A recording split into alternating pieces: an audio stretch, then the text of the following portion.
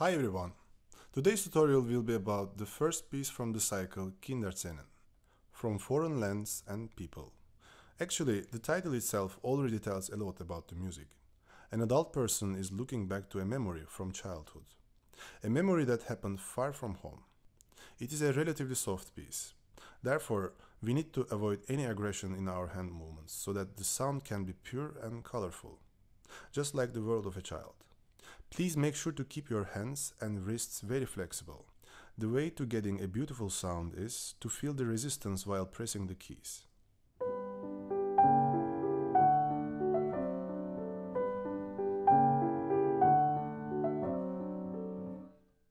The fixed wrist and stiff hands can be problematic when we search for this kind of sound, as it will produce sharp and metallic tone.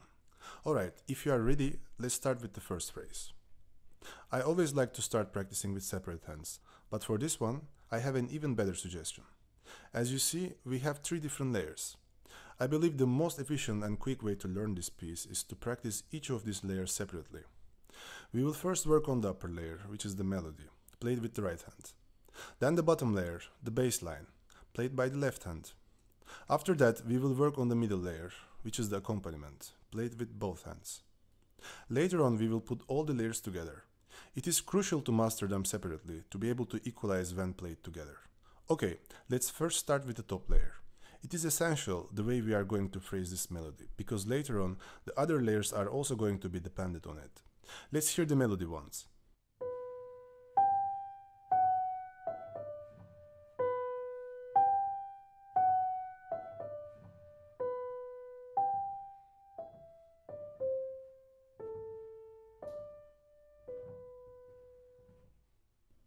The first motif appears 3 times. First twice identically, and the third time slightly different. I will start softly and play the first 2 motifs with similar dynamics.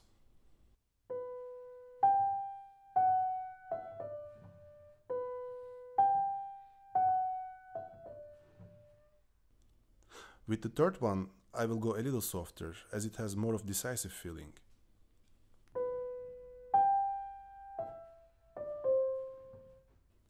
And then I will finish the phrase very gently. I want to talk about phrasing. I like to give direction towards the dotted 8 notes. Imagine them as a destination you want to arrive to, and let's try to get there a little impatiently, like a child. And then finish the motif softly, kinda shy. To me, this kind of phrasing brings out 2 different feelings at the same time, curiosity and shyness.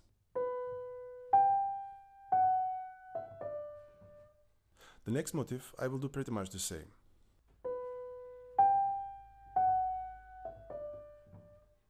The third motif is a little different. I will start with a similar direction, but less curious, perhaps more at ease.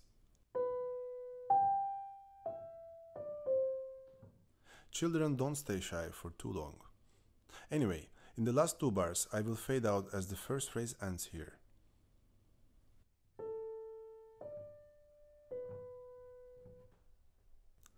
Now let's one more time play the whole first phrase. Please take in account the slurs on the top. Make sure to play legato as written in the score. It will help you to express the melody way more beautifully.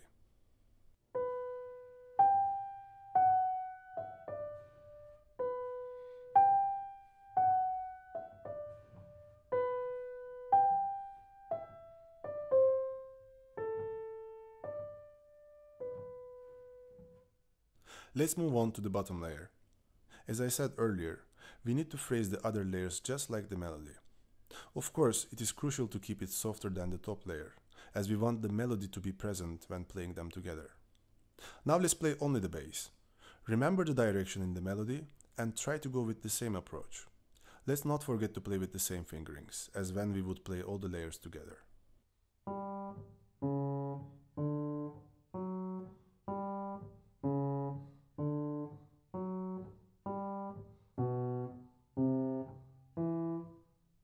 Also, make sure to fade out here, just like the melody.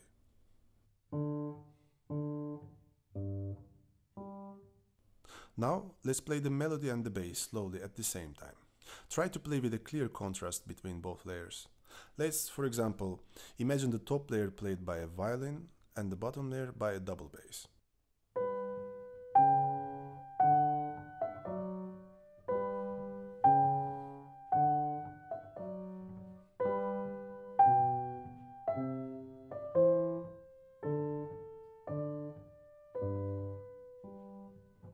Let's move on to the middle layer. In a way, this one is the most challenging, because it has to be the softest, and we need to play it with both hands. I recommend playing it several times until you feel comfortable with the coordination.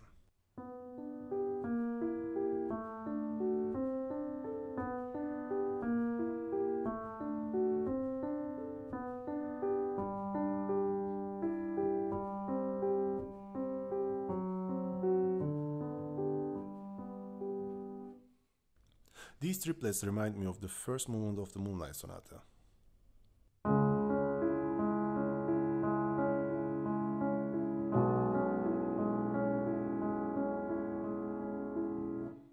I want to shape them similarly. The first tone more present, the second one softer, and the third one even gentler. What most people would struggle with is to play the last one very softly, as it is played with the right hand. Make sure you touch it very carefully.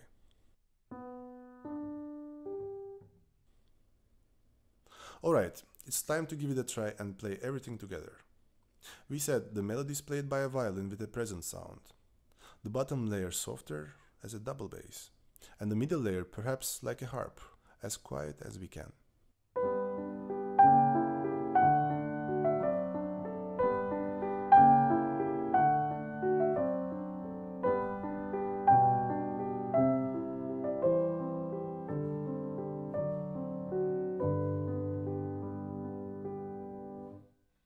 Let's move on to the next section.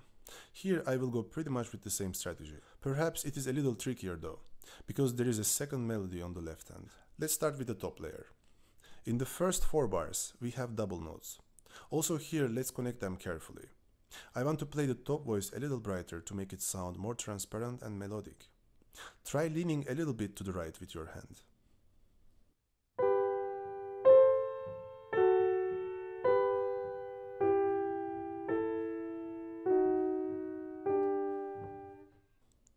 As you heard, I start gently but with singing sound, and gradually decrease the dynamics. I like to cool it down here so that I can start an effective build-up in the coming 2 bars.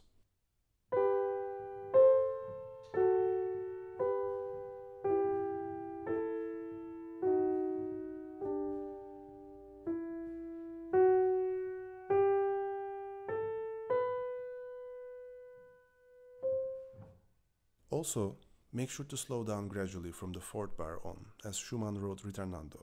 When we come to the fermata at the end of the phrase, we can take time to take a breath before returning to the first phrase. So, let's decrease the tempo in the 4th bar and play even slower from the 5th bar on.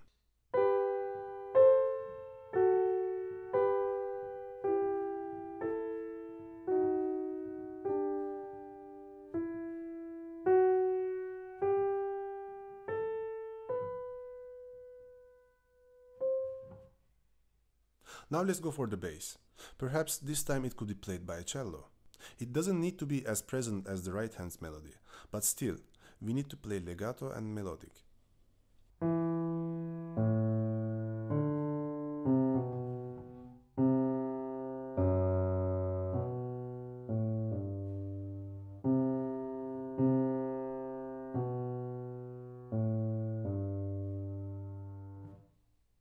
Now let's play the both layers at the same time. Try to keep the left hand a little softer.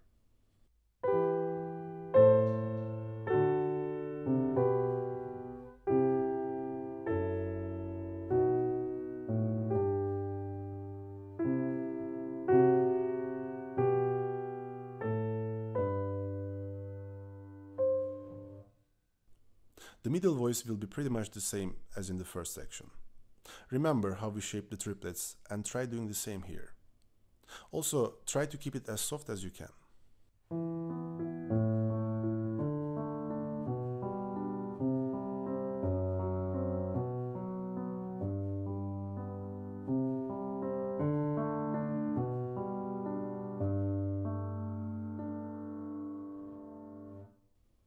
Alright, let's put them together.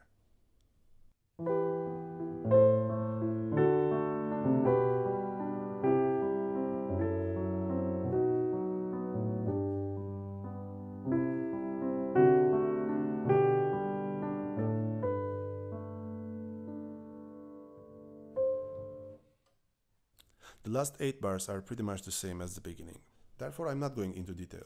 Perhaps just in the last 2 bars I will slow down significantly, to make it clear that this is the end.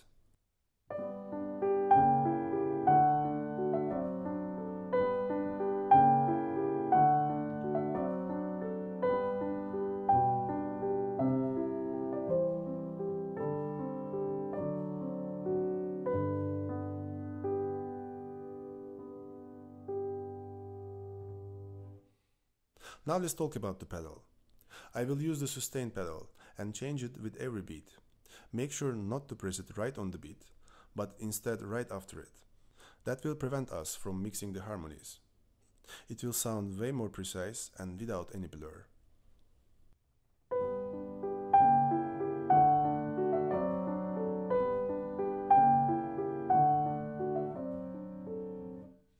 In the next section, I like to use the left pedal when I want to play very softly. Only for 2 bars though. I think it fits very well here.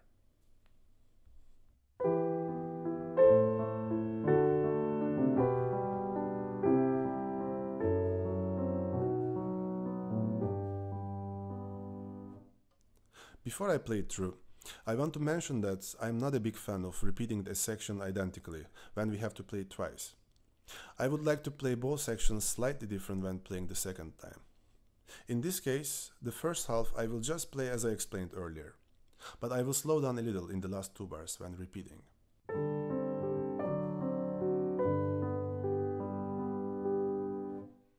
In the second half, when I play it for the second time, I will show the left hand's melody a little more, just to give it a different flavor.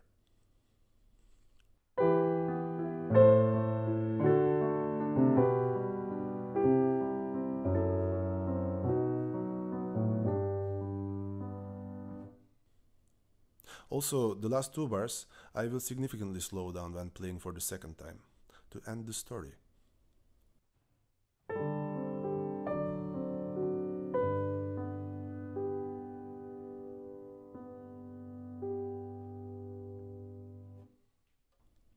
Now I'm going to play the whole thing and try to put together everything I explained.